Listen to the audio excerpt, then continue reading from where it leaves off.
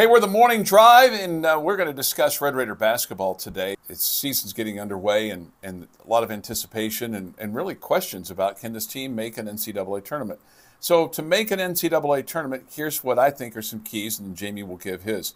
I think Pop has to pop. Pop Isaacs has to star out for you and has to be a leading scorer for you, but he also has to be a good teammate and making sure he gets the ball to people that are open and not just try to carry the whole thing himself.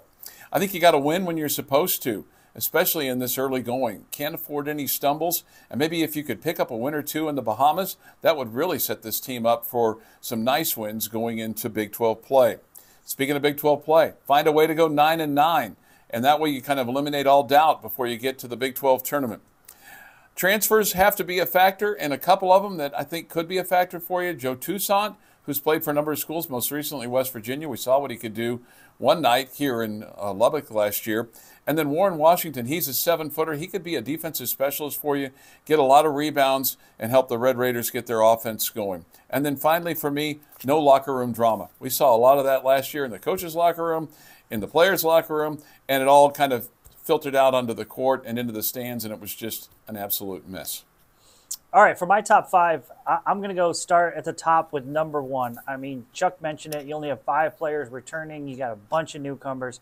You have to find a way to gel in a hurry. I mean, this is a chemistry project the Red Raiders have going on. So find a way to get everybody to play together, gel together, and you can't wait too long.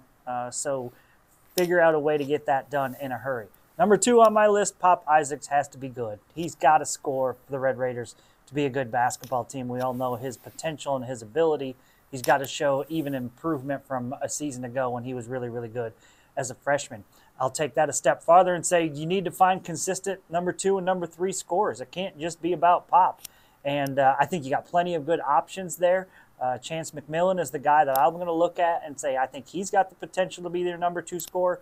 But right now you're kind of searching and wondering who those guys are going to be for the Red Raiders. Number 4 on my list, defensive rebound. Coach McCaslin has talked about wanting to push the tempo, wanting to be able to score in transition. You can't do that unless you're really good as a defensive rebounding team. That has to get done. And number 5 on my list, we need consistency from the point guard position. You need somebody that can create for others and make his teammates better. I think that's something that's been lacking for the Red Raiders the last couple of seasons.